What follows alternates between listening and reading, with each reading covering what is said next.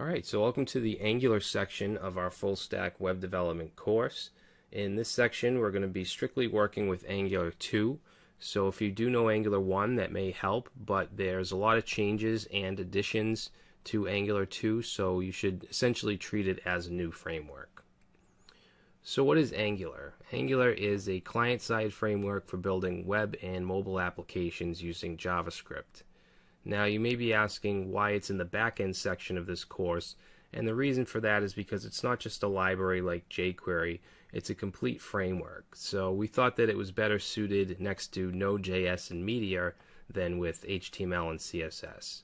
Alright, so it is in fact a client side, but it is also an in-depth framework. So HTML itself was created for building static websites. And if you're old enough to remember the web in the 90s, websites weren't all that dynamic. Well, Angular resembles what HTML would look like if it were created for the purpose of building dynamic web applications. Okay, you can create custom HTML tags and attributes called directives, and you can attach functionality to those elements. So Angular lets us create functional programming with much less code than if we were to use JavaScript by itself. Angular is often used to build single-page applications, or SPAs, and these are applications that load a single HTML page and then dynamically update the page or parts of the page that interact with the application.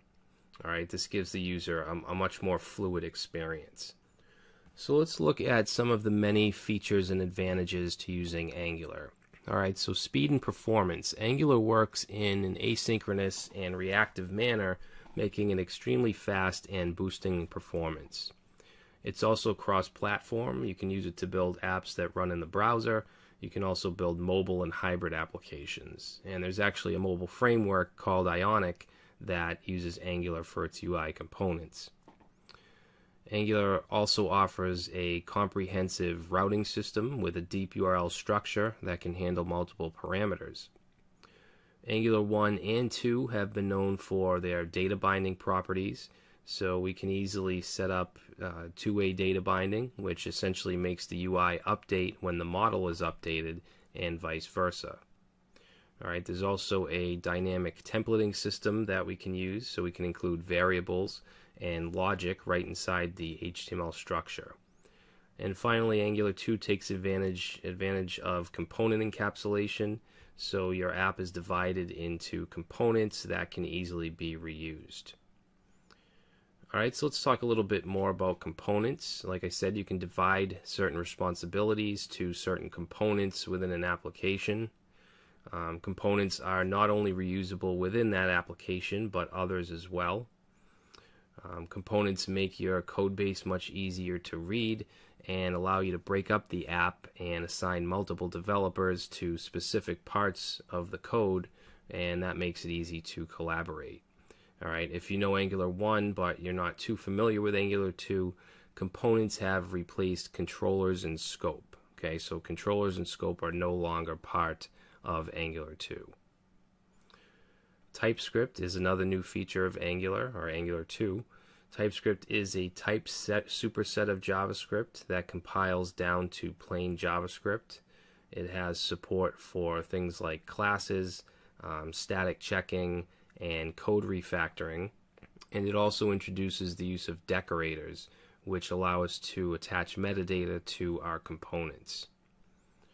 Alright, so here's a quick example of a component and a class. So we have this is called a decorator. We have the @ symbol and then component, and inside there we can attach data such as the selector. Okay, selector in this case is my component, and then we can have a template, which in this case is just an H1 with hello world, and then down here we have the class for our component. Alright, so the class has a constructor, and we're just setting a property of name. We're setting it to the string John Doe. Now if we want to use this component in the HTML, we can use its custom directive. Okay, this directive must match this selector. Alright, and then we can also update properties and add properties through attributes. Okay, so in this case we're changing the name to Matt Smith. Alright, so in addition to components, services is another big part of Angular 2. Alright, so services are used to organize and share code and resources across an application. Alright, so services are really great for things like APIs and anything that has to do with accessing a database and getting that data and sharing it across your application and across multiple components. Alright, so if you're using some kind of third-party API, like let's say Google Maps or something like that, you want that code to be in a service so that all your components can access it. Alright, services are lazily instantiated, and what this means is Angular only instantiates a service when an application component depends on it. Okay, and services are injected through the component class constructor.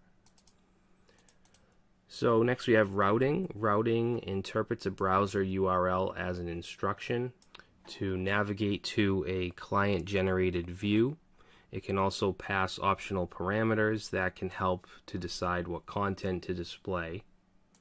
We can also bind the router to links on a page, and it will navigate to the appropriate application view when the user clicks a link.